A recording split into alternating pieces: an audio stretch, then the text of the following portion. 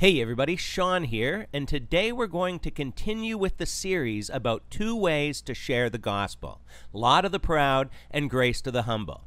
If you haven't seen those videos, you can watch them in the playlist, How to Share the Gospel.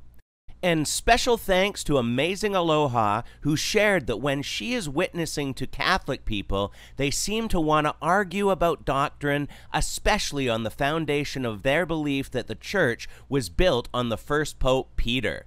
We're going to do a lot more detailed look at the problems with the Catholic faith in future, but today we'll address not only Catholics that like to argue, but anybody that likes to argue or change topics by asking questions about other things.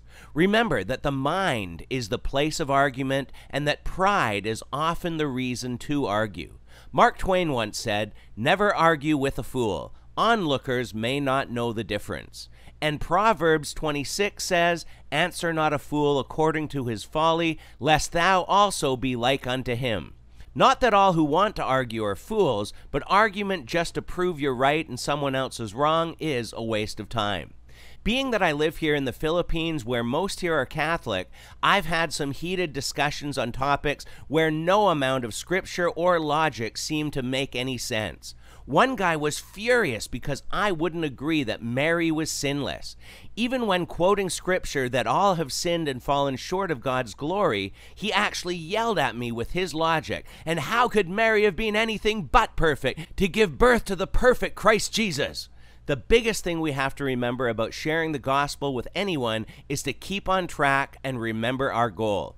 Only God can convict their spirit, and the law of the Lord is perfect in converting the soul. So we want to plant that good seed, help them understand what God sees as sin, that we are guilty and deserve punishment, and that only through Jesus can we be forgiven and saved. So regardless if it's a Catholic, an atheist, or anybody that wants to argue or change topics, keep your focus on the goal. For example, with someone who believes in the Big Bang Theory, you've rationalized with them that it's impossible for nothing to create something and ask them, so who created that explosion? And because they can't answer, they change topics and say, well, who created God? Don't get off track. Just say to them, hey, that's a great question. But first, let's answer the question I asked. Who created the Big Bang explosion? Or if you're witnessing and they throw in a comment like, you know Peter was the foundation of the church, right? Don't go down that rabbit trail. Just say, hey, that's a great topic of discussion that we can chat about in a moment. But let's get back to the question I asked first, and then repeat your question. Or maybe they just randomly ask an off-topic question like, hey, what do you think about the flat earth theory?